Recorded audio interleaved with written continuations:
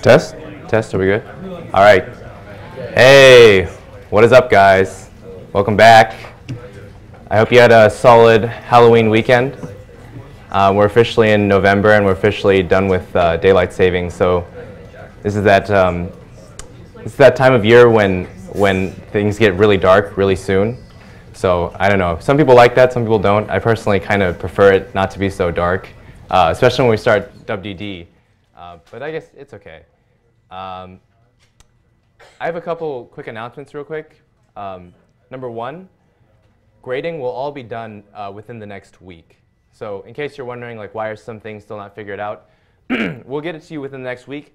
But that brings me to my second thing, which is I hope that everyone here can fill out your group project feedback forms. Because the sooner you get those in, the sooner we can get back your group project grades. So if you haven't done that already, please do. It helps us make sure that everything was fair for the group project things, because there's some things that we just don't know about when we see the final product.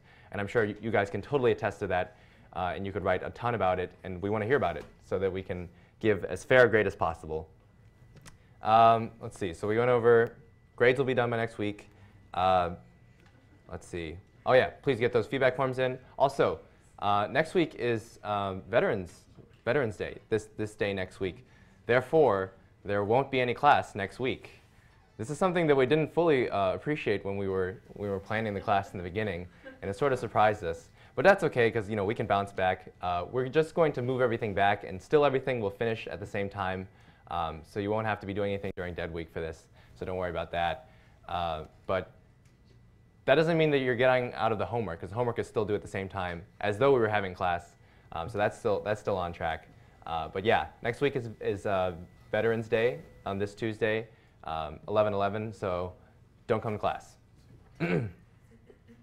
All right. So did I cover everything? I think those are the main announcements that I've got. Today, we're going to continue with our talk of JavaScript, but in the form of something called jQuery. So jQuery is like sort of the interface of choice when it comes to doing things in JavaScript on the front end for applications. So this class only covers the front end of web applications, of websites. So there's a front end, that which the user sees and interacts with, things like the buttons and the forms and stuff. And then there's the back end, which we don't talk about at all. But there are plenty of great resources here on campus where you can learn about that stuff, like the Ruby on Rails DeCal for one. So jQuery is just the tool of choice. And the motto for jQuery is write less and do more. We didn't go over things that you have to write in JavaScript in order to do things on the front end, like looking for elements and then doing things with those elements, because it's really verbose, and it's really sort of it's got you have to write a lot to do a little, like only a small thing, whereas jQuery is a way to solve that. So we're going to try to learn it tonight. So real quick, I just want to go over some jargon that I've used, and maybe some people who are just beginning this whole programming thing are still a little bit unclear, but everyone still remembers what functions are, right? Functions, they take in 0 or more inputs, and then they do some output, or they do something. And it's like a specified task. So that sounds all familiar. Interchangeably, you can say functions or you can say methods. So functions and methods are the same thing, and the process of calling a function or method is to basically use that function and basically apply it. So I hope that's all clear. Functions take in inputs, but another way of calling those inputs is arguments or parameters. Those are all, again, like it's all synonymous. Parameter, argument, input, it's all the same thing. But when I talk fast, sometimes I'll just say, it takes in this argument, and so you'll know what that means. So I hope that's clear. Is there anything else that I've said or that you want to know about for the definition of? Like we just sort of say it real fast, and you're not sure what I mean. Maybe another one is API. Is anyone curious like what that might mean, or does everyone know about APIs? Just to be clear, like APIs, it stands for Application Programming Interface, and it's essentially just that. It's just like an interface. Just like how your steering wheel and your gas pedals are an interface for driving your car. Obviously, like pushing your car really sucks and it's very difficult. So thankfully, there's an interface that makes it so much easier where all you have to do is like just turn a wheel and press pedals, right? And that's the only interface you need to know about. You don't need to know about the complexity of the engine that's going under it, unless that engine fails, but assume it doesn't. It's just, it's working fine. All you have to know about is just, the steering wheel and the pedals, and that's it. Likewise, in order to interface with sort of bigger things, we have things called APIs, which make it really easy for us to use them to achieve bigger things on the other end. So when you hear things like, the Facebook Graph API, what does that mean? Well, that means that you can have access to basically all of Facebook's, giant connection graph of all those friends and all those connections and relationships with every single user on Facebook. But of course, you don't have to have all that locally on your machine. You can just query it. You can just ask it questions. And the interface by which you ask it questions is the API. Much, much easier, and you can wield the power of all of Facebook, essentially. So that's what an API is. Likewise, jQuery is an API in that it's also an interface to do things with JavaScript that would traditionally be really long and verbose and not as intuitive when you look at the code, but this is much, much more clear. So, JavaScript / jQuery is how you give behavior to your page. And we can actually look at what jQuery is right now. So when I say jQuery is a library written in JavaScript, what I mean by that is essentially it's just a big program that's written in JavaScript. And here it actually is.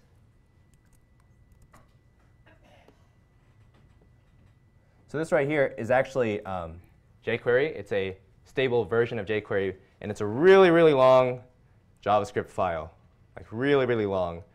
And you might be wondering, like, well, good thing I don't have to read through all this, because you really don't.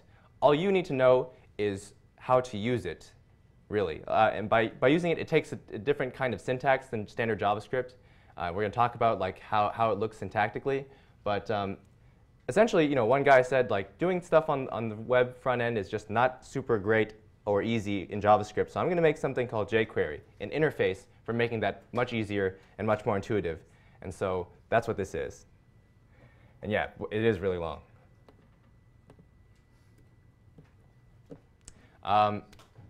So in terms of behavior, this is sort of a general theme that happens like throughout this entire lecture, but like everything that I'm going to talk about is essentially just a reaction to something.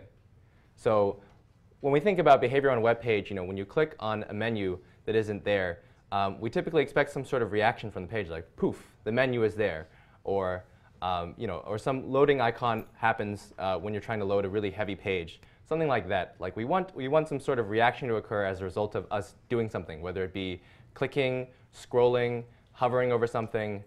We just want something to happen, and so that's what jQuery does. All it does is react to events. So again, you might be thinking, wow, that's really intriguing. How should I go about using that? And so there are two ways that you can put jQuery on your page and start developing with it.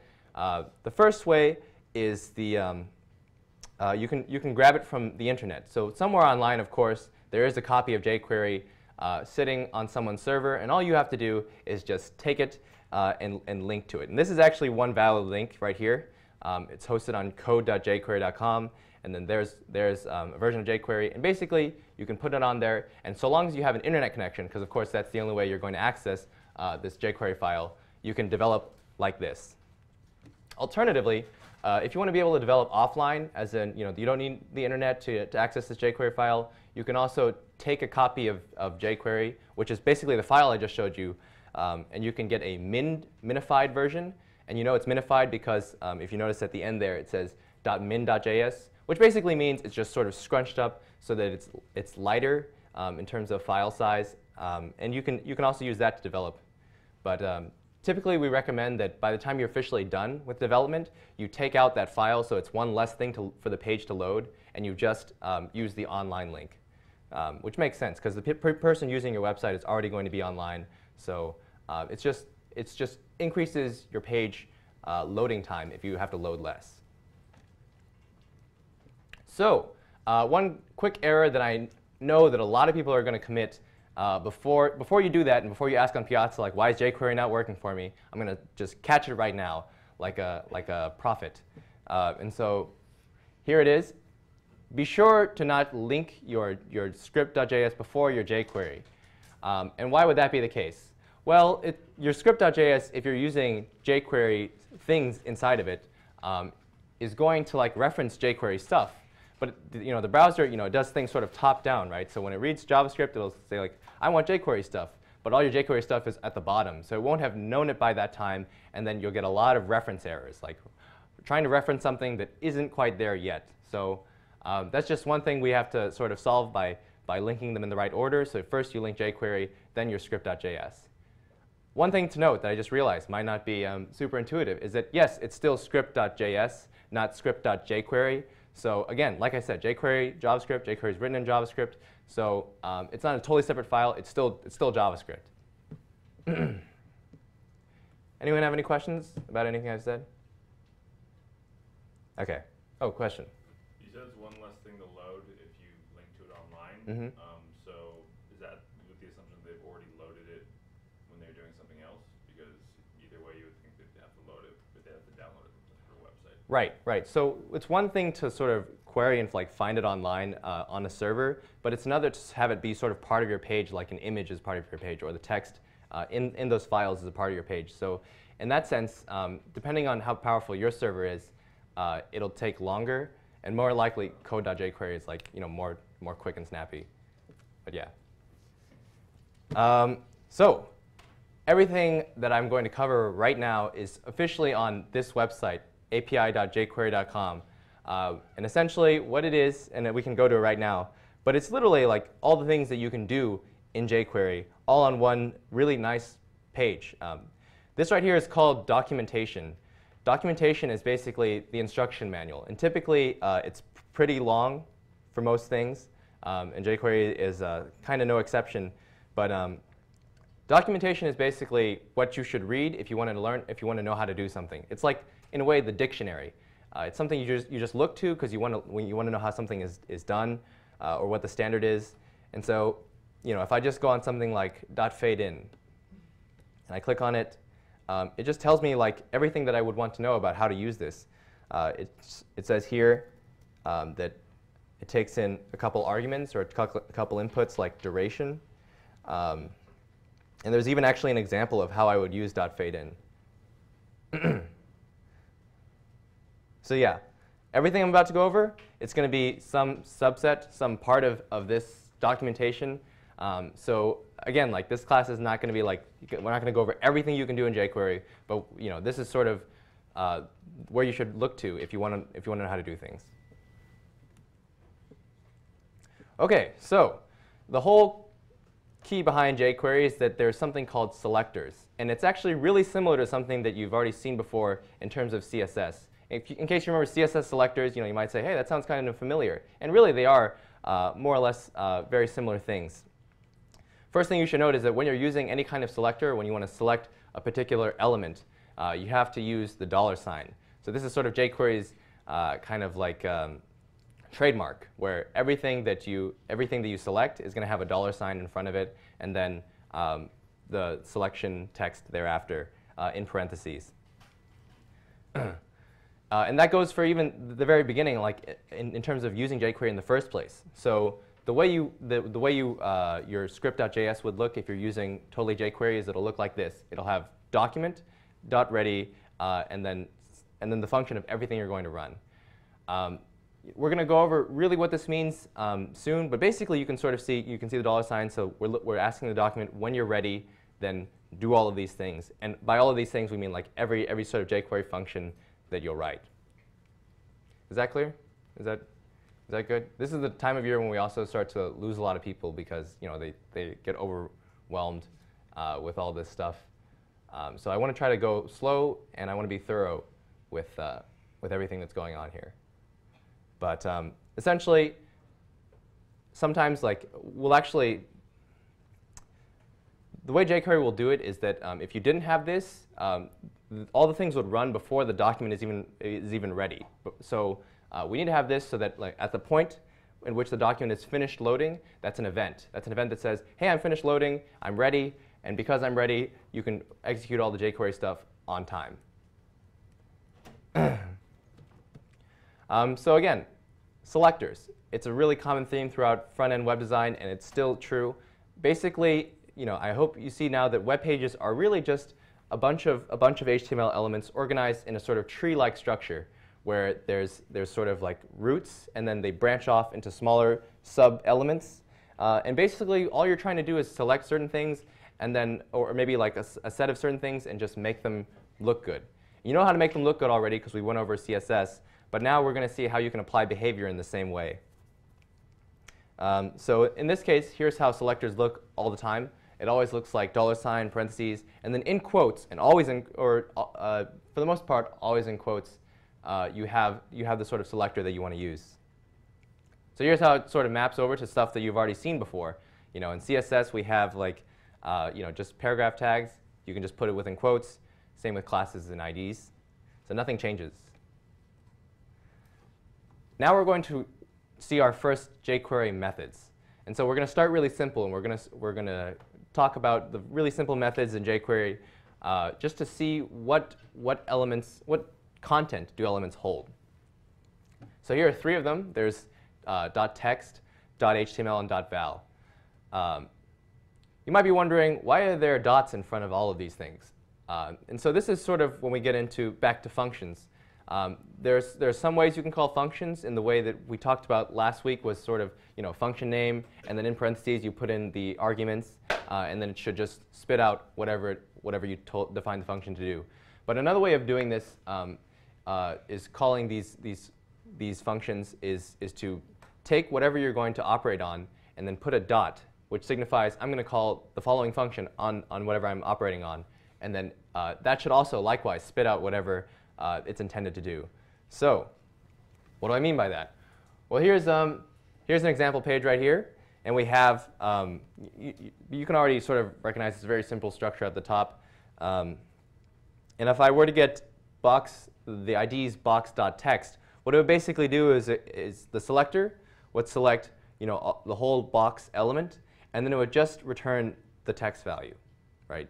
So this is how this is how it looks syntactically, is like it's the jQuery selector dot the method, and then that would return hello world. And this can be really useful in terms of if you want to see like what's on your page at any given point.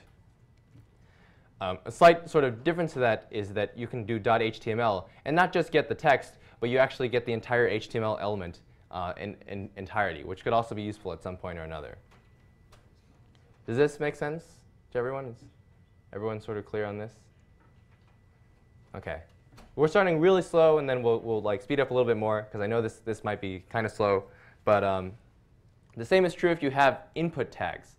So input tags in HTML are the ones that do all those sort of forms that you've ever seen. So when you ever have like type your name in here, it uses this HTML input tag. So how do you get the value of whatever someone put in there? Well, you have to do .val. So if I were to do that on this page, I would get whatever someone has put in there at that given point in time. So this is great for when you're doing like form validation and stuff. Like if you ever wonder, how did they know that I didn't put in a password that was more than 6 characters or something like that? They did a quick .val query and checked the length of that, and it's less than 6 characters. Questions? Anyone? Yeah? Can you explain the $sign again? Sure.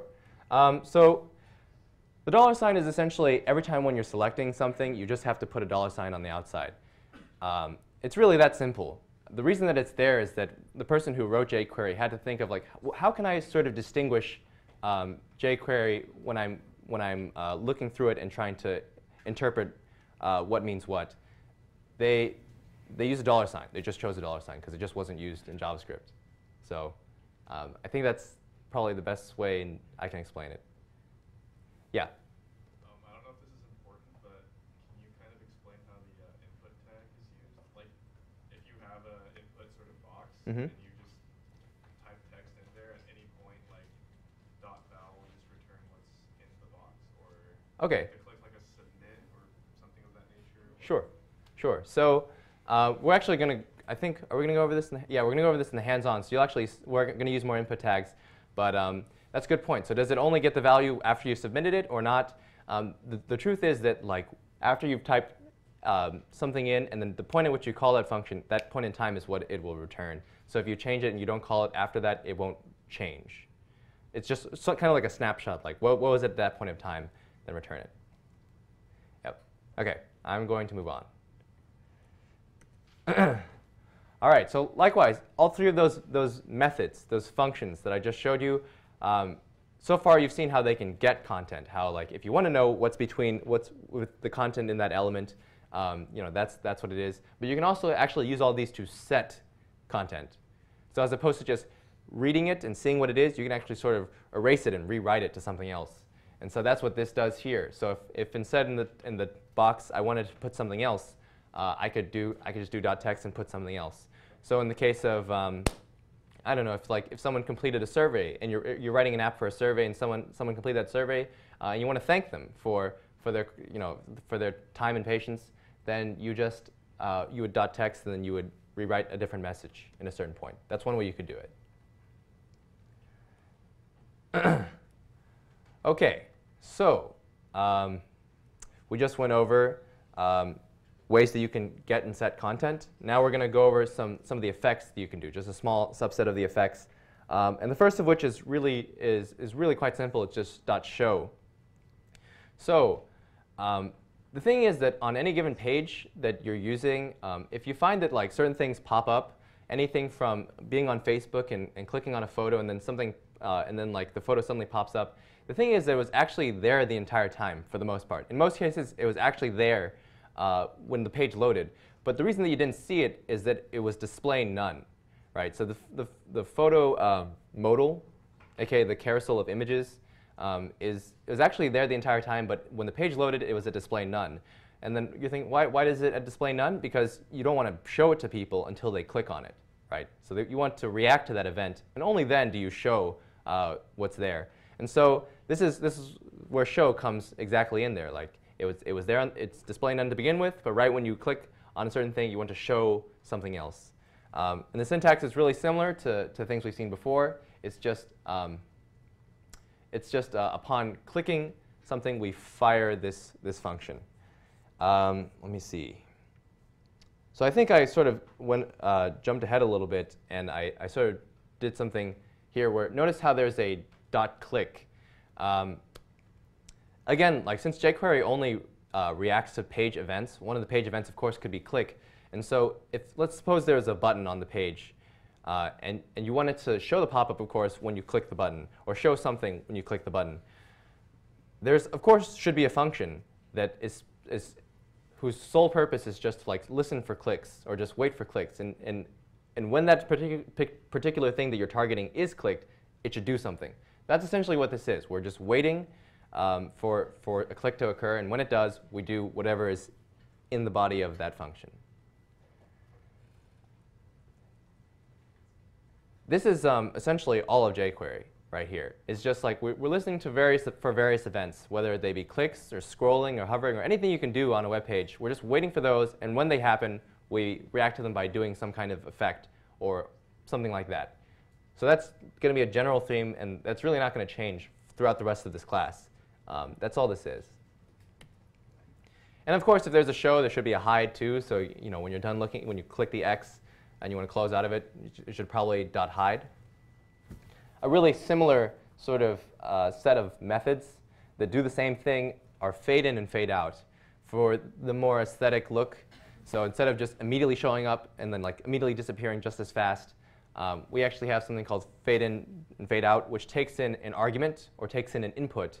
And that input is, well, actually, we opened it earlier, and we saw that it was duration. In other words, how long it's going to take to fade out. This argument is going to be in milliseconds. So 1,000 milliseconds is in 1 second. So if you wanted to fade out something over the course of 2 seconds, you'd put in 2,000. But essentially, it's nice and super customizable, so just however you like it. And yeah, essentially hide and show, but you can adjust how long it takes to come in and out. This one's also really super useful. So like we said earlier, as like best practices. If you can do it in CSS, please do. So this goes for sort of all the transforms that we talked about too. Like if you want to do a transform, there are ways you can do it in jQuery, but I think it's probably best and maybe most intuitive if you just added CSS elements to make that happen instead. One way you can go about doing that is if you want to add just sort of one property or just one line or just a few, you can use .css. So can anyone explain what happens in this function here? Background changes. Right, but what has to cause that? Clicking on the background? Or clicking on #Tumblr. That's right. Yeah. So clicking on some element with the ID Tumblr, maybe it's a button that says Tumblr, would only change the background of the body, so of the entire page, from whatever it was to that's actually Tumblr blue right there. So just as a fun fact. But yeah, that's essentially what this would do. And I hope this syntax is sort of clear, or clearer by now. If you want to like hear it in English, it's basically when someone clicks on the element with ID Tumblr, then I'm going to change the background of the body to be this blue, this hex color. So translating from jQuery to English, that's directly what it is, more or less. And soon everyone will be able to read it like that too. But I know it's sort of like out of order, but that's sort of the best order in which the computer can understand it. But yeah, that's what it's essentially saying. This is when you want to add sort of more CSS properties. So as opposed to just one line at a time like we saw with .css, you can actually add entire CSS classes. So this is like super powerful and super really commonly used, especially if you're trying to do any kind of animations or anything like that. This is what you want to use. So essentially, in your CSS, you basically have predefined classes that you wrote there and that are already they already have all the elements that you would know you would want. And then upon something happening, like I said, like a click or a scroll or a hover, depending on which function you use, you add that class to that element.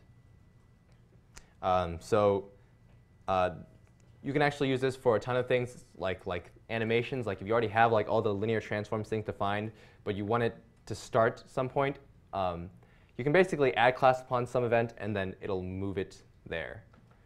So yeah, essentially you can add classes that you've predefined, and it's super helpful. It's super commonly used. And so I didn't have time to make a JS fill for this, so I'm just going to show you one of that are in the docs. So essentially, here we have this gray rectangle, and notice how there's this class here defined called Big Blue, which is essentially the same square. It's the same square, except its background color is not gray. It's a blue square, and so basically, if you look at this jQuery script, you can see that when I click on any div, and by the way, this is a div. When I click on any div, I'm going to add the class Big Blue to that div. And here's some extra arguments too that you don't necessarily need to know, or you can look in the documentation to find out what they mean. But essentially, I want to do it over the course of 1,000 milliseconds or 1 second. And I also want this sort of special predefined ease out and bounce effect. And so that's what this looks like. So notice how upon clicking on it, it became bigger to the specified class, all the class properties in there. It did it over the course of a second, and it also had this sort of ease out and bounce effect. So that's adding a class. Notice how it was only like 3 lines of jQuery, 2 or 2 or 3, but it was all really defined in the CSS. That's where all of that really happened. Anyway, so we've gone over so far, getting and setting content. We've also looked at the effects, but now we're going to look at how you can listen for those effects. So again, everything on the page, from the very loading of the page to the user interacting with the page, is an event. So that goes from the very beginning. Right when person puts in google.com, they send a request to Google servers that I want to fetch all that stuff, everything that comprises google.com, so all the HTML and CSS and such. That comes back over. And when that page is finished loading, it sends the first event of the page. And that first event is the document is ready. So that's why we had that document.ready syntax in the beginning, is just to say, like, I'm ready. Now what do you want me to run? And there's a bunch of other stuff that you can run from there. And so .ready is really the first thing you're listening for. And right when that is responded to with an affirmative, with a yes, then you can listen for other things and execute all the other jQuery functions that respond to clicks and key presses too, scrolling and hovering, etc. So we already showed you like .click, but essentially the way it looks is that upon .click you execute the function within the parentheses thereafter. So notice how after .click it actually starts with function and then traditional jQuery code. Everything in jQuery really is just executing the functions that follow thereafter. And this is no different. So essentially, if you had like a button that's like a "You're awesome" button, then this is what that code would look like. It would just listen for a click on that ID, and when that is clicked, it would just do an alert. Likewise, you can also hover over things if you want certain things to pop up, for instance. So I don't know, if you're doing like photos and you want to have like text to come up after you hover over them, essentially the way you would do that is that you have the you could do it in a way that like the text is below, and then upon hovering it you can move it up over the photo as an overlay. And so in this case, in this case we have an element box, and then upon hovering over it, we add ActiveBox to the body. Is that all clear? Does anyone have any questions about these? Yeah. Is ActiveBox linked to your CSS file, or is that a jQuery function? Great question. So is ActiveBox part of the jQuery, or is it part of the CSS? It's part of the CSS. So somewhere in my CSS, I've defined this class called ActiveBox, so it's .ActiveBox, and then some number of properties, and then all I've done is like to the body of the HTML, I've added that.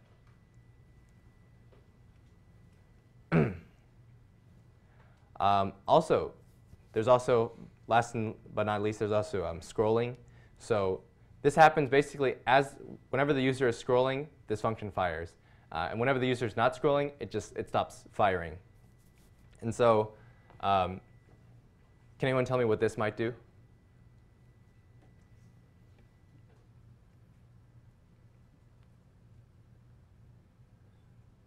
We can also sort of break it down from jQuery into English if that helps. But basically, notice how this selector at the top there is window and does not have quotes, because you can always access the window. In other words, basically the entire page. Like if someone's scrolling the window, then that fires that function, and that function is to make this monster, which would presumably display none, to be display block. In other words, show up. And then when the user stops scrolling, you can fade out over the course of a second. Question? So if you have some other ID.scroll, is that only going to scroll within that element, or is that going to overwrite the window scroll? Great question. So instead of doing it on window, if you did it on a particular ID, you have to make sure that the ID is scrollable in the first place. So if you have like a really small sort of 50 pixel by 50 pixel element, then there's no scrolling that's actually going to happen, and so really it sort of won't happen at all. Only when you have something that is large enough at any point, so that I don't know, maybe like either without messing with the window size, like it's scrollable. Only then will it work. So basically, you can't scroll things that aren't scrollable. Is like another way of putting it. Okay, I sort of went through that kind of fast, and I believe I'm finished. But does anyone have any questions about jQuery? I just want to sort of drive home that nothing is super different. It's really all about knowing what you want to select, which is what we talked extensively about in CSS, and then attaching to it various functions that do the behavior that you want them to do. And that behavior can be in the form of fading in, fading out, adding CSS properties that you previously weren't there in the beginning, but only after you do something do you want them to be there. And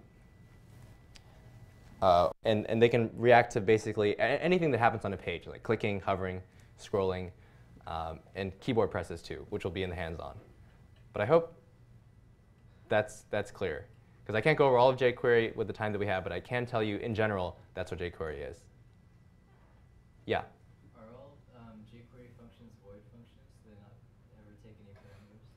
So the question is, are all jQuery functions void functions?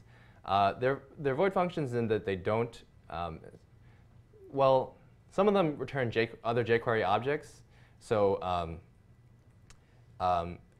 all you really have to know is that they do take in parameters, as we saw, like fade in, for example, does take in how long you want it to take. But in general, they do return things in the sense that if you added multiple methods, so instead of just doing .fade in, you can actually do .other things too. And essentially, what's returned by one is acted upon by another. So it wouldn't be void, because that would be like, I don't know what to act on. It's still the same jQuery object. Yeah. OK. Question? How much larger would it be just to do this in plain JavaScript as opposed to using jQuery? It'd be a lot larger. It would be like just to get one ID in JavaScript, by the way, which is not general like it is in jQuery, which is really nice because you can put in a class in there, an ID, and the syntax is the same. You literally have to do get element by ID and get element by class, or just like it's super long, and then yeah, it just doesn't look as good at all. It'd be a lot longer. Yeah. Question? Once you specify an action that happens for some particular event, like let's say hover or something, once you're not hovering over that element anymore, do the changes get reverted, or are they permanent? So that, I believe that really depends on like what you've told it to do. So basically, if you've told it to like add a class or something, the class I believe stays, and you actually literally have to specify a sort of remove class at the end of your hover, so that everything that you added is also removed, because that's most likely what you want to do. What about the thing where you were making the box like expand and change colors? So once that's stopped, would it go back to the original shape it was at, or? So in that case, it actually wouldn't, because basically if we look at the code, all we told it to do is that upon clicking it, we want to give it this class, which is all the stuff there. So when I click it, this happens, but I haven't said anything for clicking it again to make it go back, in case that's what you wanted it to do. So in this case, as much as I click, it won't go back. Yeah, good question. So yeah, that's also another concern. Like while you're writing this stuff, make sure that if you want it to revert back to how it was, you can look into ways that you can revert what you did. There's also a .toggle in jQuery too. Toggling meaning, click it once, it does something. Click it again, it does another thing, and so on and so forth. Yeah? If I had a command that opened a window, and then to close it, I wanted to click outside that window, how would I do that? How do you select everything but the pop-up window?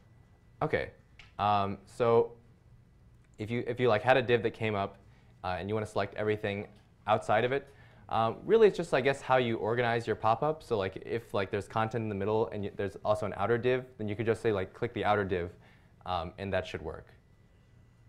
Yeah, we'll definitely go over like really concrete examples in the next lecture. Like I really want to go over really common things like modals, and like how you make pop-up menus work.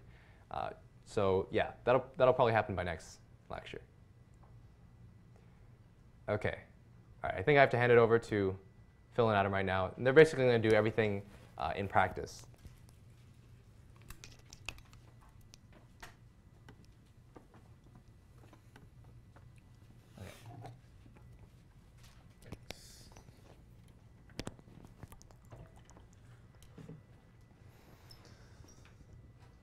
Hi everyone. So for today's hands-on, we made a little website. It's called Amazon. It's a marketplace.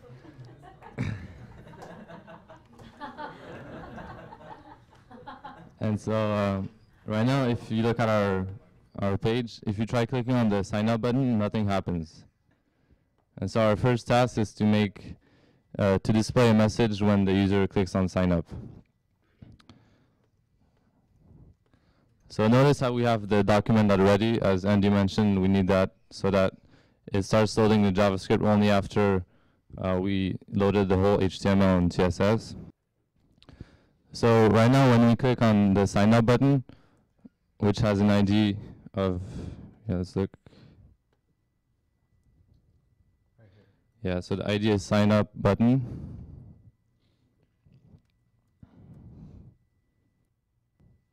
All right, so the way we select that button is we do $sign and then however we would select it in CSS, which is hashtag sign up button. And then whenever we click on that, we want something to happen. So we're going to use the click function.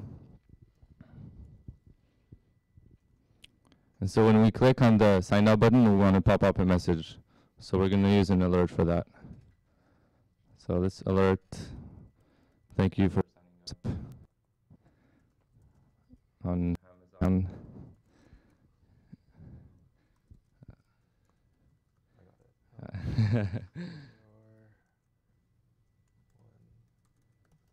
For everything.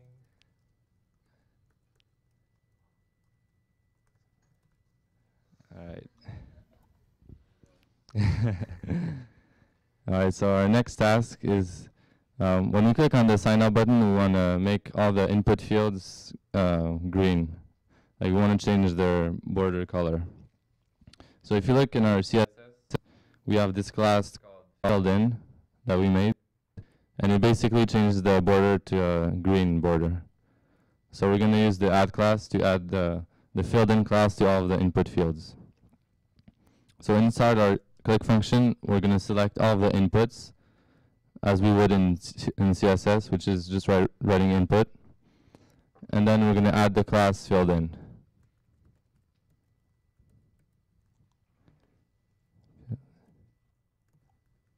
All right, so now if we click on the sign up button,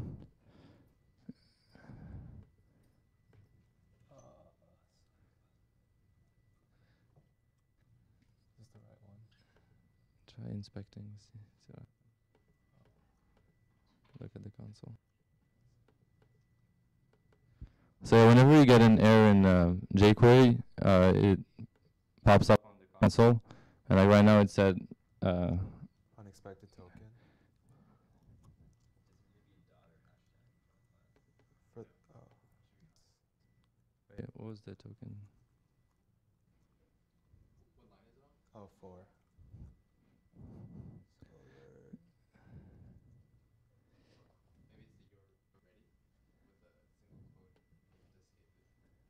No, I don't think. Oh, maybe. I try that.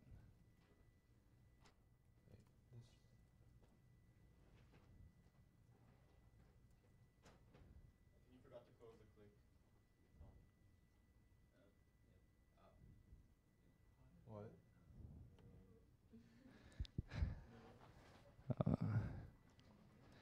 What was the token problem? Let me. Yes, what is this?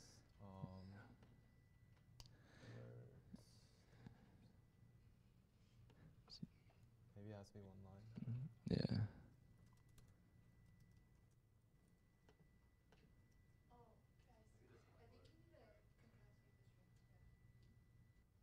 What? Maybe the comma is doing the. Yeah, I don't know what's happening. It's really weird. Let's just alert thank you then.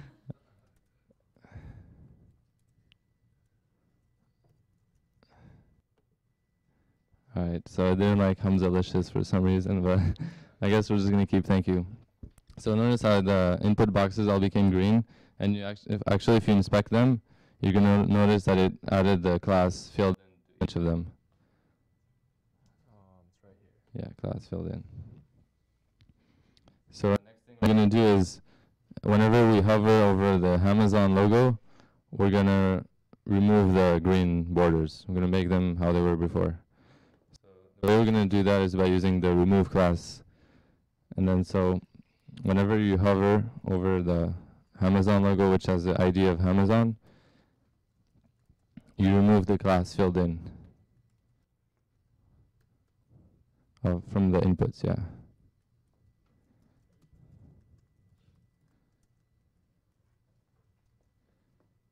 So let's try it out. Click, says thank you, and then we hover. Yeah, and remove the class. Any questions so far? All right. So the next thing we're going to do is whenever we press the enter key, we want it to click the sign up button. So the way we're going to do that is by using the key down function. We want it to be so that whenever the user clicks the enter key, whether they're on any input field, it's going to work. So we're going to do that for the document. Yeah, document. Yeah. So document that key down, and we're going to pass in an object in our function, and we're going to explain it later on why we're doing that. But right now, we're going to name the parameter e, and this object has the information of which key we pressed, and we wanted to click the sign up button whenever the enter key is pressed. And the way we're going to check for that is there's this attribute called key code. So if you do e.keycode, it's going to tell you which key the user pressed. And the number 13 corresponds to the enter key. So if the key code is 13, which basically means if the user pressed the enter key, you want to click the sign up button. Yeah, and it's generally a good idea to put comments in your code. So whenever you're looking at it later on, you can see what's happening.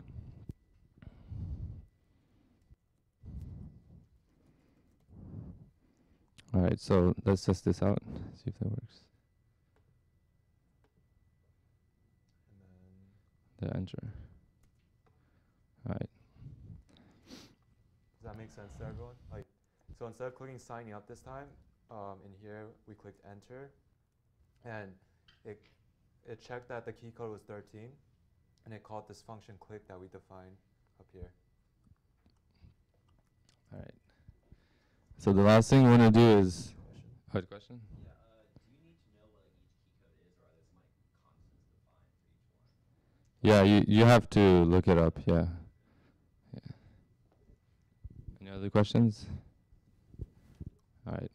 So the last thing we're going to do is we're going to display the user's password on the sign up page. And so in our key down function, we're going to, if the user presses the enter key, we're going to show Hamza's face. We have the picture. Right now it's display none. You guys can see it here. This leaked div with this display none. So we're going to use the show function, which removes the display none.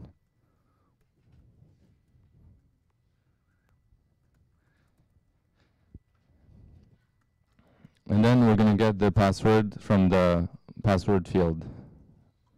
So the password field has an ID of password input. And so if we select the password input and then we do that val, it's going to give us whatever the user typed in the password. Let's save the password in a variable just so we can use it. All right, so now that we have the user's password, we're just going to put that inside of a div we already made, which is called leaked password.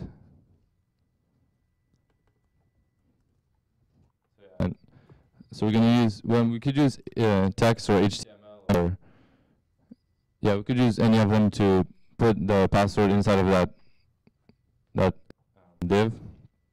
So we're going to do hashtag lead password dot text, and then we're going to add the password, but we want to show the password, but first of all we want to say like your password is. So we're going to do your password is, and then we're going to add the password to that. This is similar to what you did on your homework, the string concatenation.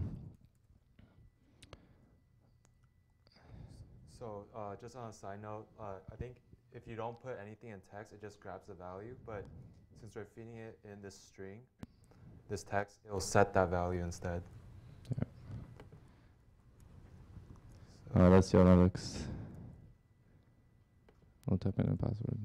Okay, so test. Oh, enter key. Oh, whoops. So yeah. Any questions? So I think someone had a question of like if it like persists or something like the value. So if I keep typing in, it doesn't. But then if I since these are all listening, once I push enter again, then this will change.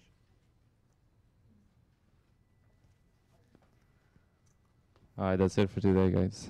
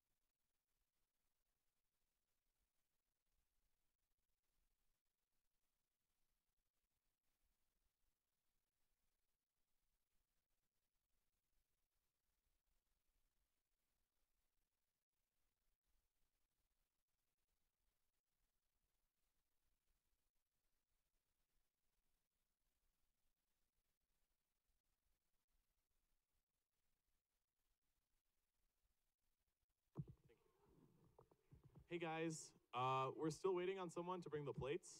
If you don't care, there's pizza in the back. If you do care, you can wait for plates.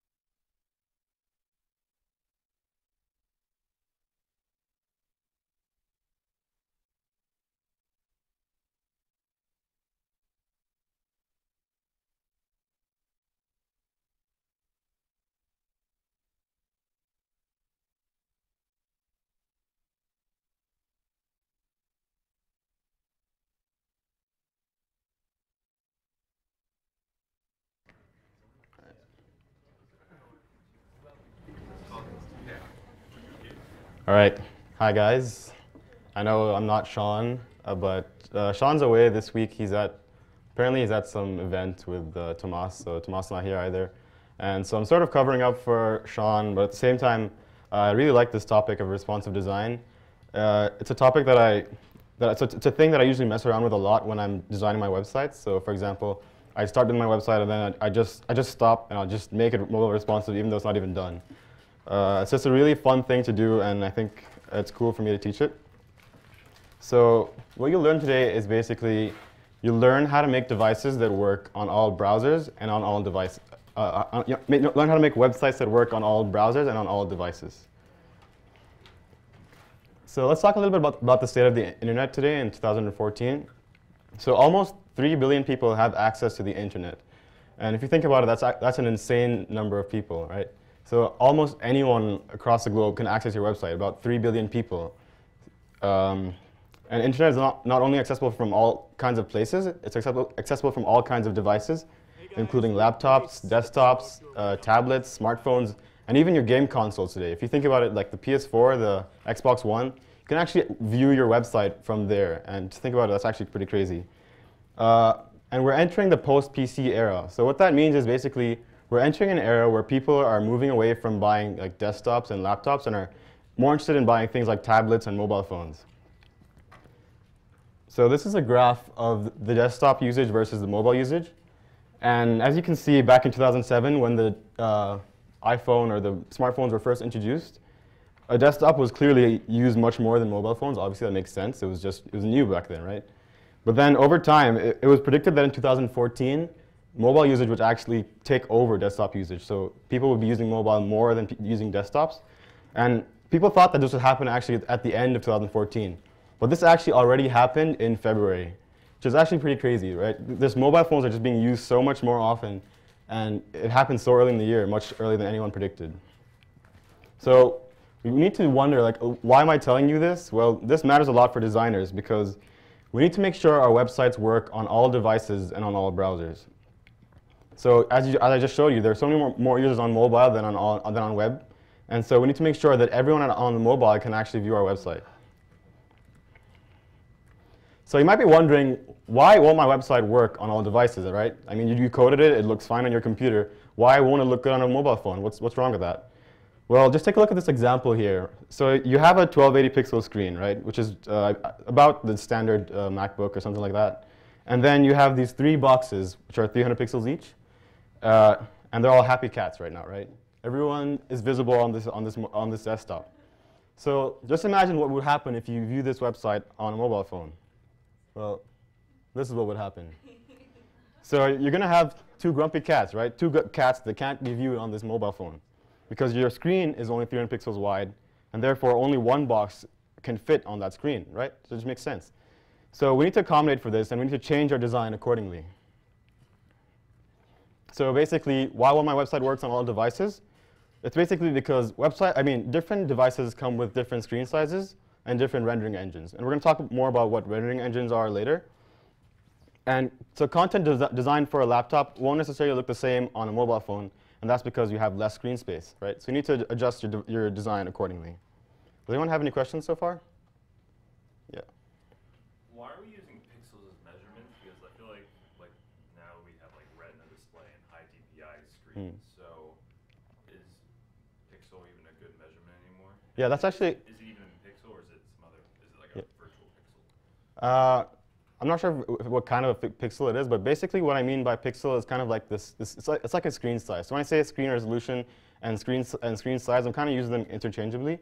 So basically, it's just a measurement of size. So if you have a Retina display, I don't mean it for it to change the number of pixels. So basically, it's just the same thing. Okay. Yeah. All right. So in order to accommodate for our design changes when we go from from desktop to mobile, this gave birth to the terminology called responsive web design, which is basically designing your website in such a way that every user at every screen size has an optimal visual experience. And this is important. So responsive design doesn't only deal with screen sizes and like shrinking and having to deal with smaller sizes versus bigger sizes, but also has to do with other issues such as browser compatibility. As you guys probably know, like IE, everything goes wrong. Even Safari versus Chrome, things go wrong there. So we need to fix for that. And finally, mobile compatibility. And mobile compatibility, what I mean by that is not necessarily just the size. I also mean, like, for example, if you have a button on a desktop versus a button on a mobile, what should you change in terms of that? And we'll be exploring each of these aspects today in more detail. So the issue number 1, which is the simplest issue, is browser compatibility. So basically what browser compatibility means is the ability of each website to act as you expect it on each browser. So just because Internet Explorer might not support certain features, it doesn't mean your website is not browser compatible if it works as you expected on Internet Explorer. Does that make sense? So unfortunately, this issue is very annoying, but it's also very simple to deal with, right? And the reason why this happens is because different browsers have different rendering engines. So what that means is each browser has this component called a rendering engine, which basically takes your HTML and your CSS and displays it onto the screen. So obviously, if each browser has a different rendering engine, then your website's going to look different on these different browsers, right? So take a look at this example of even something as simple as a dotted border, right? Like, why can't all websites just agree on what a dotted border should look like? Why does IE7 have this diamond-shaped dotted border, and why does Firefox have a circular dotted border, whereas Chrome has this square dotted border, right? Why can't they just all be the same?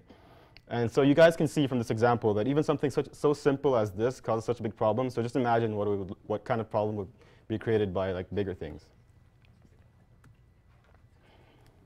So this is a graph of the browser market share in 2014.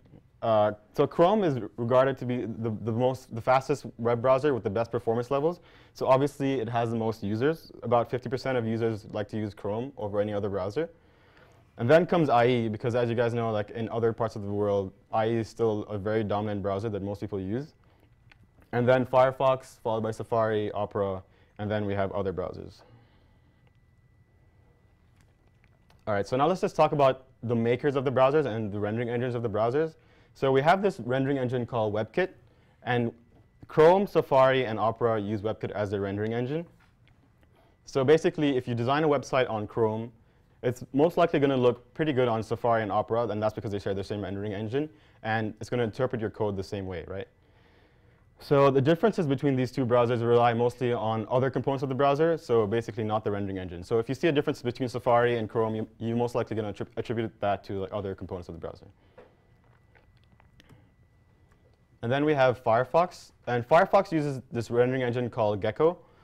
It renders HTML just like WebKit browser, so you don't have to worry about that. But it does have differences in terms of CSS. And so when you have code on your in your CSS, right?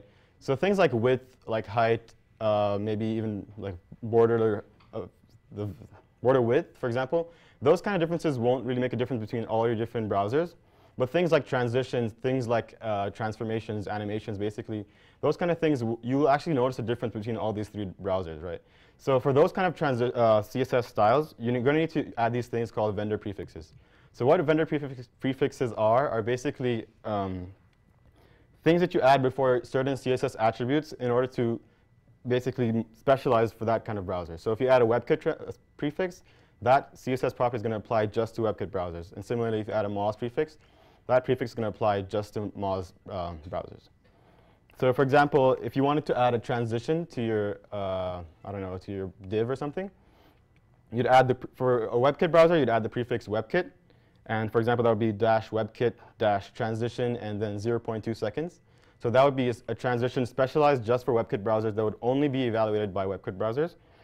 And similarly, if you do that for Moz, you do -Moz-transition and then 0.2 seconds, and that would be just for Moz browsers. Does anyone have any questions? Yeah, so if you just do transition by itself, that's basically like the default, the last resort. So if you do just transition, that's where the differences happen.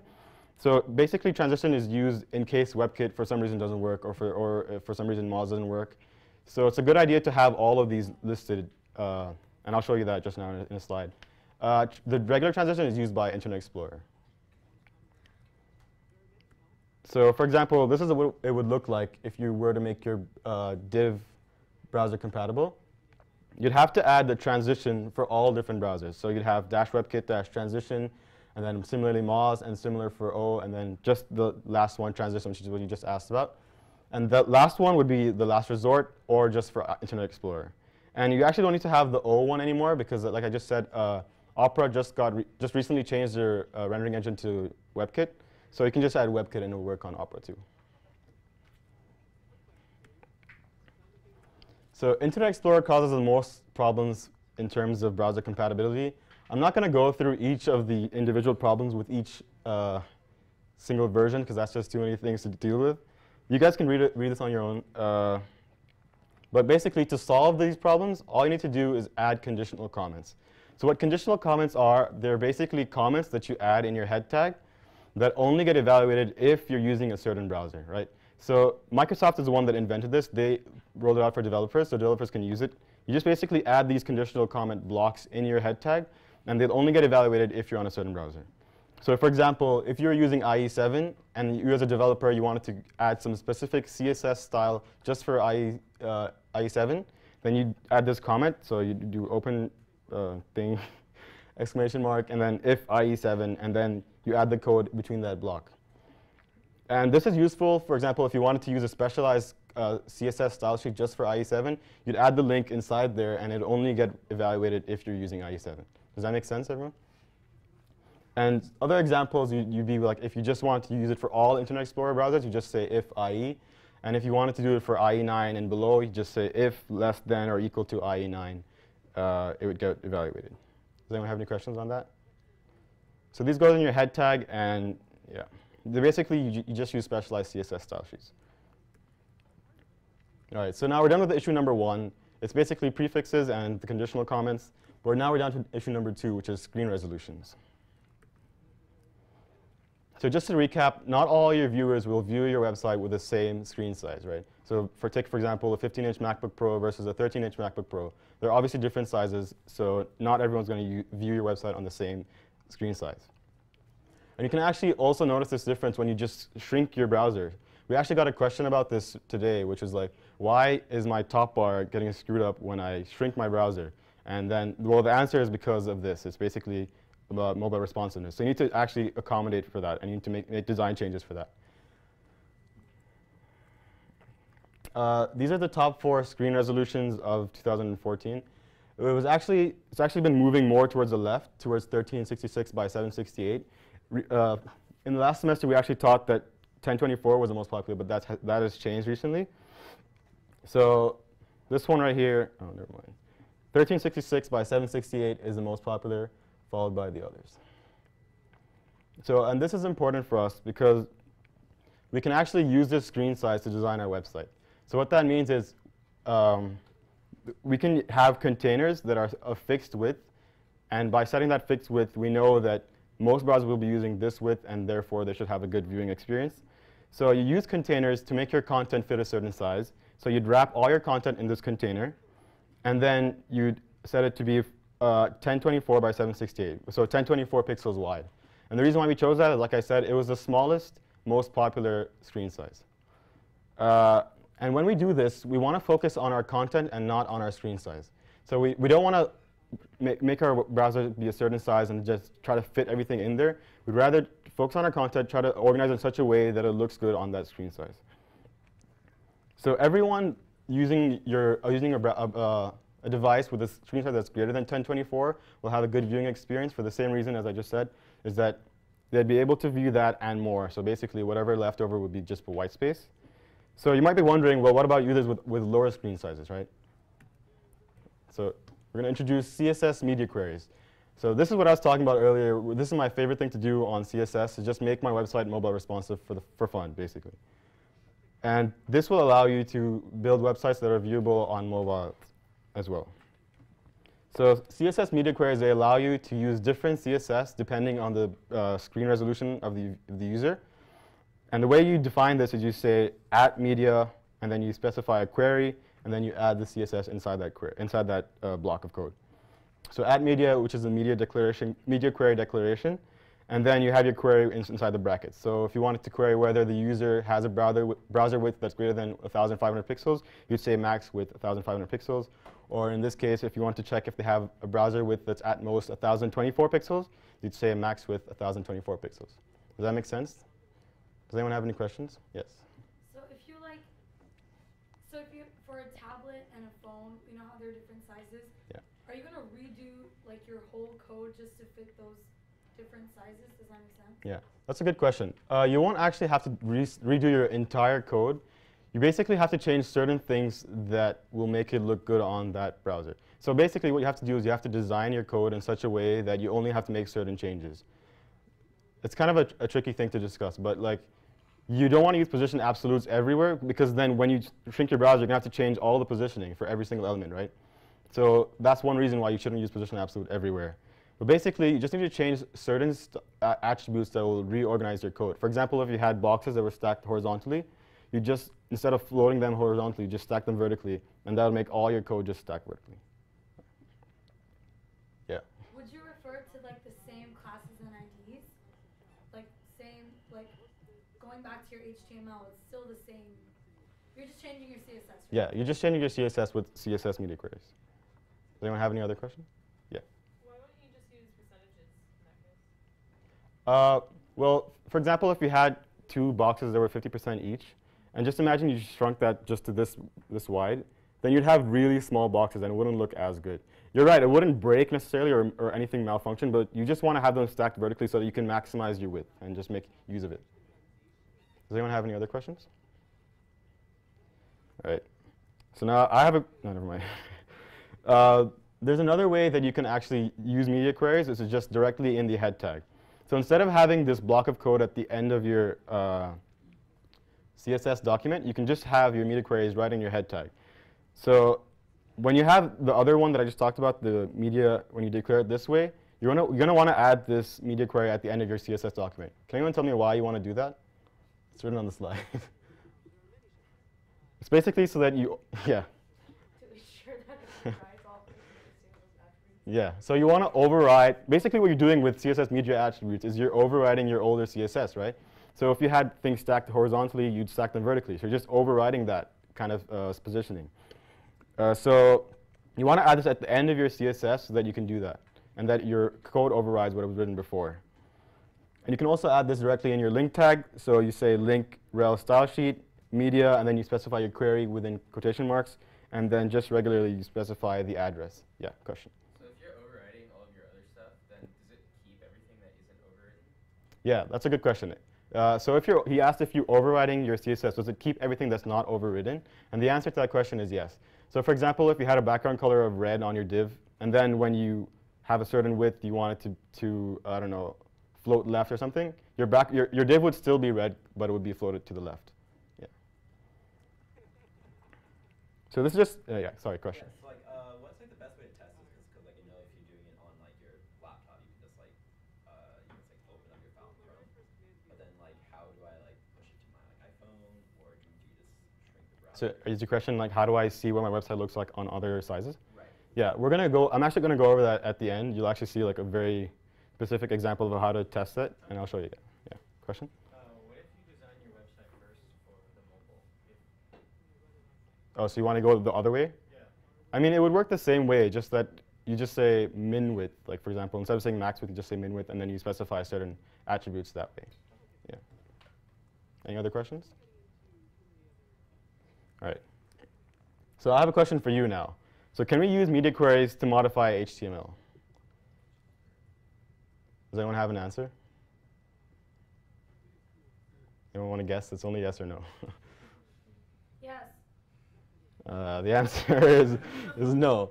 So, so CSS media queries are strictly for CSS, but you can actually change your HTML using JavaScript. And Sean taught me this trick this semester. Actually, I didn't know about it, but it's quite tricky, and I don't think it would be worth the time to explain that. But it is possible. So this is what Medium, which is, I'm sure you guys have heard of it a lot from Sean. This is what Medium looks like when you have a browser width that's greater than 1,000 pixels. So they have this image stacked on the left, and then they have their blog post on the right. But then look how it changes when you have a browser width that's less than 1,000 pixels, but greater than 500 pixels. So instead of having the image on the left, now they push that image to the top, and they put the articles on the bottom. So the reason why they do this is because, as you can see here, the image is kind of getting narrow and narrow. So if you're going to shrink that even more, it's going to look too narrow. And so they want to push it on the top so you give it enough space. And then finally, their mobile version looks like this. It's sort of the same thing, just that everything's smaller. Yeah. Yeah, is there another question? Oh, sorry. All right, so we're moving on to our issue number 3, which is mobile compatibility. So this is not the same as just shrinking your browser. This is actually like dealing with issues like the size of the buttons and things like that. So UIs for mobiles are quite different than those for desktop. As you've probably noticed, like if you open up an application like Facebook on your phone, it looks completely different than Facebook on the web, right? For example, on Facebook on the web, you'd have your chat bar on the side, you'd have the trending things, you'd have lots of other ads and things like that. But on your phone, it's just strictly your news feed and then a couple of buttons here and there. So they differ in these 3 main ways, which is screen size, and then touchscreen capabilities, and performance. And we're going to talk about each of these issues in more detail right now. Before we do that, though, we're going to look at this mobile versus desktop chart. So in terms of screen size, you have a mobile, it's basically about 3.5 to 5.5 inches wide. And then on desktop, you'd have 11 inches to 30 inches wide. As you can tell, desktops are much bigger than mobile phones. And then in terms of input method, touchscreen on mobiles, and we generally don't have touchscreen on desktops, and we have mouses. In terms of performance, mobiles are much slower than desktops. It makes a lot of sense. Desktops are much more powerful. So in order to deal with our issue number 1, which is screen size, we need to take into account that the fact that mobiles are much smaller. So we need to focus on our content and tuck everything else away. So that's what Facebook did with their design, is that they tucked away the trending stuff, they tucked away the chat bar, they put everything aside, and they just focus on the newsfeed because they don't have enough space to fit all that on one screen, right? And additionally, you need to restrict your use of position fixed elements. Can anyone tell me why? Yeah. There simply isn't enough room for position fixed elements, right? You can have a top bar, but you can't have a top bar and another box and a search box or something like that, right? There just isn't enough room for all those kind of things. And people ask the question about stacking things horizontally and using 50% width on each. It would still work on mobile, but you just won't have enough space to fit that all and give enough emphasis to each particular element. So that's why UIs that are on mobile usually go for vertical stacks rather than horizontally stacked. And this helps maximize the width of each element. So issue number 2 is touchscreen versus mouse. So obviously obviously mouses have much more precision where you can just click on very small things on the website. But on a phone, you can't do that, right? You only have your thumb to click things in most general cases. So you need to change your UI elements on mobile to accommodate for this kind of difference. Right? So basically, you need to add more padding using CSS media queries. And also, you guys know how on the iPhone 6 or 6 Plus, they have this thing called reachability, which basically moves all their content down just so you can reach it. So similarly, you might want to think about where you place your buttons on a mobile, right? You don't want to put them all the way on the top if they're going to be frequently used, because then the user's going to have to go all the way to the top and click it every single time. So you can actually use the bottom of the UI to put your buttons there. And it's different on the desktop. We usually said that putting things on the bottom gives it less emphasis, but on mobile it gives it more emphasis. And issue number 3 is performance. So performance of mobile is generally about half of that of a desktop. This causes mobile websites to be slow. So if you're going to have transitions, animations, transformations, things going on your desktop version of your mobile, you might want to just get rid of those altogether on your mobile version of your website, because they're just much slower, and those animations aren't going to render as smoothly as they would on a desktop. So you want to minimize your use of heavy manipulations using JavaScript and jQuery. So like Adam and Phil just showed you that you can click on things, you can hover on things, but you might want to just minimize those altogether when you're using that for mobile. Again, minimize use of transitions and animations. And basically, your mobile UI should just be as simple as click and scroll, right? You don't want users to have to like slide over things and just do all these crazy things. You just want to have them scroll and click on whatever they want to see. All right. Does anyone have any questions? All right, I'm going to show you guys a demo of how to actually test your browser against all these different sizes, which is what a student asked me before. So we're going to take a look at this website.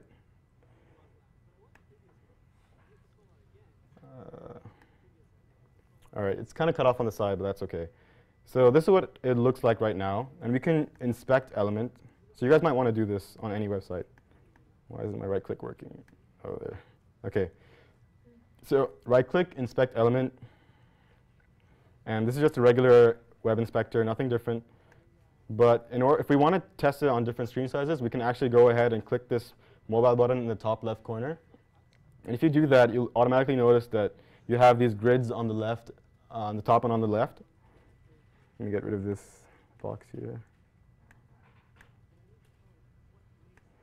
Yeah, so you have these grids on the top left and on the top and on the left.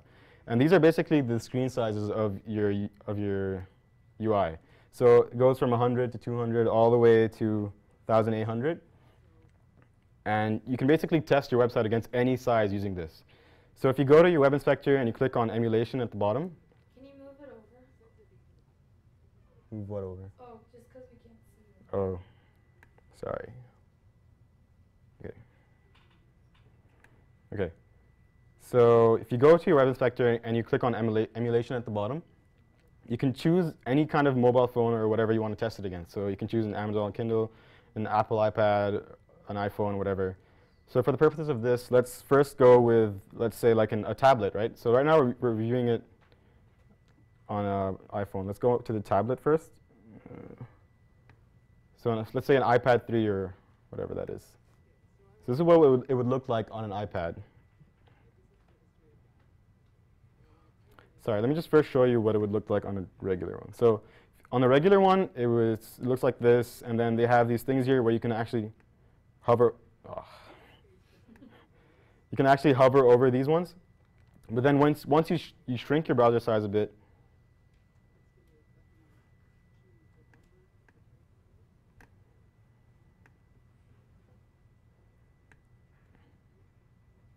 you notice that it's no longer hoverable. It's just automatically displaying the text that would have been displayed if you did hover over it. And then if you want to go even smaller, you can change that to an iPhone 5. And then you'll see what it looks like on an iPhone 5. So you might want to do this for a couple of popular websites and just look at the kind of design choices that they made when they changed the size of the browser. So if you notice for this one, they first had this text much bigger and a little bit higher than it is right now. But now because it's on a mobile and you want to have your button at the bottom, they pushed it down, and they, instead of going for the typical nav bar with like a home and whatever on top, they just went for this hamburger icon on the top. Does anyone have any questions about the Web Inspector? All right, so we're going to go around and show you the Lorem Ipsum word of the week. Phil and I think and Sarah. All right.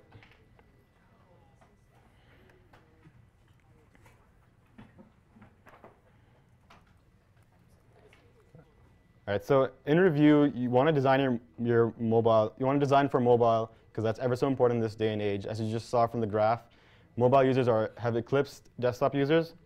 So make sure your website also works on all browsers, and you can do that using prefixes and using conditional comments, and again on all devices using media queries.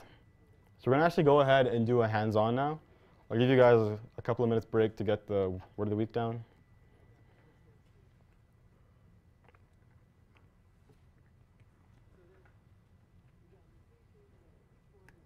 So if you guys could go ahead and download this hands-on from the portal, I uploaded it under lecture number 9.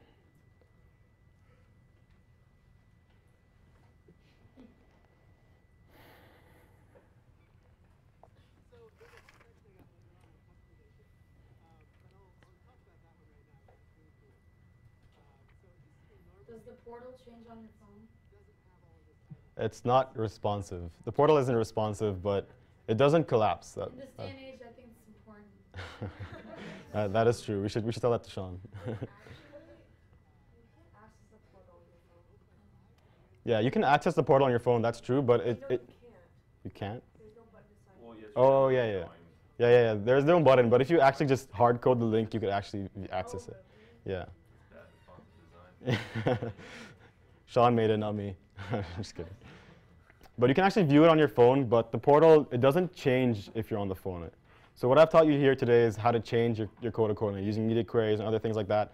But the portal, he just set a max width so that it doesn't change any further if you shrink it anymore.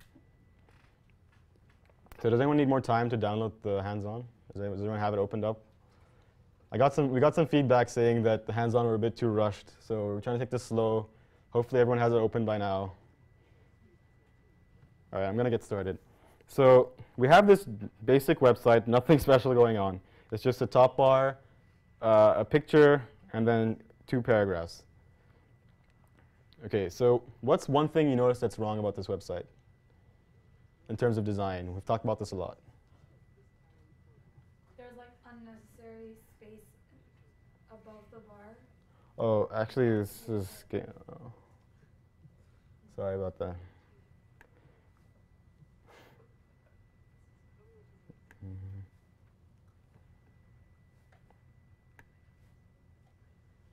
Okay. Well, it's supposed to fit, so that isn't the concern right now. Does anyone have any other suggestions? Well, one thing that I would say is that this content is just spanning the whole website from left to right, right? Remember how we talked about containers and setting a fixed width? Not only in this lecture, but in previous lectures too. So you want to have a fixed width so that your user can focus his eyes on the center of the website and not have to read from all the way from left to right just to get all the information. So let's go ahead and do that. So in our open up Web Inspector, and you notice if you want to get rid of this, you just click on the mobile again. So you notice how there's a div called container, and all we need to do is to specify the specific container is just add a width. So we're going to set a max width of 960 pixels. And this automatically puts all the content in the center of the website, so it looks good. So why did I do that? Well, I did that because, first of all, 960 pixels is a good viewing range. And also, anyone who's viewing this website on a device with a greater screen size will have the same viewing experience, except he will have probably more white space on the left and right, which is OK. I mean, at least it doesn't crash, right? All right, so we've done that. But if you start shrinking this website even more, you'll notice how it starts to get very cluttered, right? First of all, the nav bar, you can't even read everything. And then the text boxes are just completely way too small. You really want to fix that, right? So the first change we're going to make is to the top bar itself. So one suggested idea would be to just put them on different levels. So right now they're stacked side by side, which looks good on a bigger browser. But on this kind of a browser, it doesn't look as good. So we're going to want to stack them horizontally. And the way we do that is we'd add a media query. So I can't really do it in Web Inspector. It gets kind of tricky. So I'm just going to go ahead and do it straight here. So you want to add this at the end of your CSS. Oh, sorry. Yeah. Is that good? Okay. Is that good? So at the end of your CSS style sheet, you want to add a media query. So you say at media, and then the query, which is max width. And let's say for the purposes of this demo, we want to set this to be a max width of 480 pixels, so basically for mobile. So 480 pixels. And as you can see, now it's red, and that means it's working. Sublime Text has identified what it is. It's a media query declaration. And in order to stack those elements differently, you notice how in our regular example in our navbar, you notice how the header is floated to the left, whereas the list is floated to the right. So to change that, we go ahead and add new styles to our header. So you do hashtag header. And instead of float right, you don't want it to float at all. You don't want it to float on the left or on the right, so you just say float none. And then we just want to add some spacing, so padding 20 pixels and then 0. So now you can see that it's a little bit too much space. We're going to get rid of that. But you can see that it's no longer stacked side by side. It's stacked they're stacked on top of each other. Right. So next, we want to change our navbar. So you saw that there was too much space going on. So we want to style our navbar and get rid of all that space. So we do hashtag navbar and then padding 0, margin 0. And that gets rid of all that extra space that we had up there. Does anyone have any questions so far? Okay. So next, does anyone have any suggestions as to what else we should do to the navbar in terms of this thing right here? I mean, like I said before, when you have a mouse, it's easy to click on this. But when you have your thumb, it's not that easy to click on these three little pieces of text that are so close to each other. So you want to space those out, maybe even make them just take up the whole width of your browser. So to do that, we'd add our style to hashtag navbar and then to the unordered list, which contains all those list items. And we set the width to be 100%, so that it takes up the entire width of the browser. And then you saw how it was floated to the right. Now we don't want to float it to the left or to the right, so we just say float none. And that'll override what was written before. All right. There's still one more change that we need to make, though, is that we need to make sure that each list item is a display block. Because right now it's display inline block, right? Because they're stacked side by side. So we want to change that to display block so that they're stacked horizontally. So we do hashtag navbar and then list items. No, I don't want to buy you. Display block.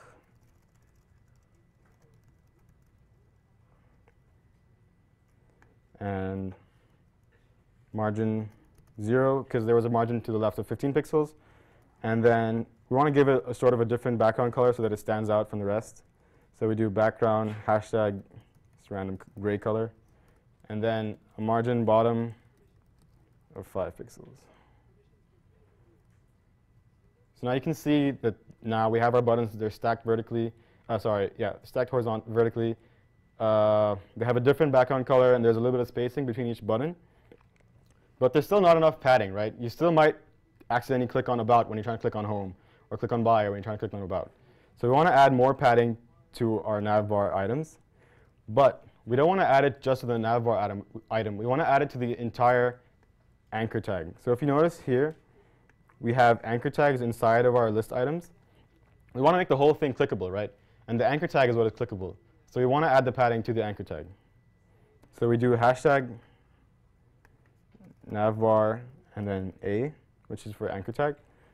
And then we set a padding of 10 pixels. And then we want to center the text inside it. So we do text align center.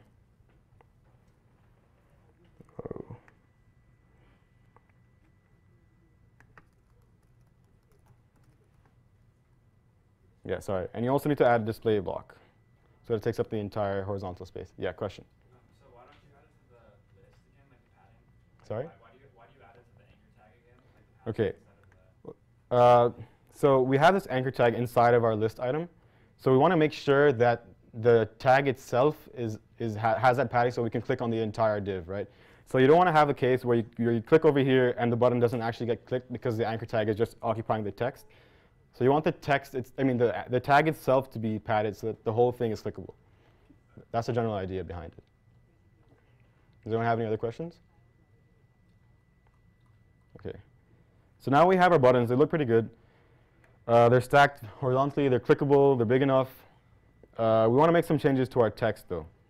They're still stacked side by side, and we want to change that. So in order to change that, you'll notice that each paragraph has a class called content. So basically, all we need to do is set a new style to that content class. So we do .content,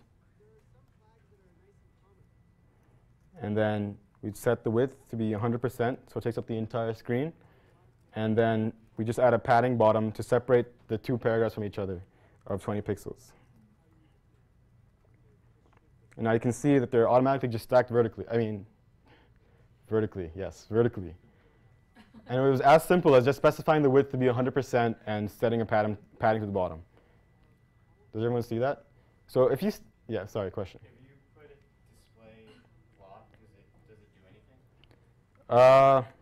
Let's see, let's test that. So you want to get rid of these, and you want to say display block. It actually doesn't do anything, and that's because you floated these elements. So floating overrides that, and you specified a width to be 35%. Yeah, so even if you did display block, it still won't take up the entire width of the device. So yeah, like I was saying earlier, it's as simple as saying width 100% and then padding bottom. So it automatically pushes the other element to the bottom, and they're stacked vertically. Does anyone have any other questions? All right. And then finally, what we want to do is we want to add a style to our container. You notice how on this website right now, it's kind of stuck to the side of the website, of the browser. So we want to space that out a little bit. So we add a padding of 10 pixels to the container. And by doing that, we add a little bit of spacing here so it's not completely stuck to the side. So yeah, so in just using those CSS styles, we've changed this entire layout of the website from being what it used to be to this. So you'll notice as you keep going, so we didn't specify any new styles for this kind of a size, right? Because it's still greater than 480 pixels. So nothing happens here yet. But as soon as we hit 480 pixels, it should be coming up soon. As you can see, I have this thing in the top right corner which tells you the size of the browser. So it's, all right, there. Everything just changes all of a sudden. And that's really cool. So you can do this using CSS media queries. Does anyone have any questions? Yeah, sorry, question. So this would have been harder if you had a bunch of absolutely positioned elements, right? Yeah, this would have been much harder if you had a bunch of absolutely positioned elements, because then you'd have to manually change each and every element's positioning, right? Because what position absolute does is it doesn't depend on any other element. So even if you set a width of 100% to one element, it doesn't mean that the other element is going to like move away and stack under it, right? Because it's positioned absolute, it's sort of above it on a different level. Does anyone have any other questions? All right. So I think that's all I had for today. You guys are dismissed early. Just a second, though. Do we have any announcements? Yeah, so we'll hopefully send out the final project specs soon. But other than that, have a good rest of your day. Thank you.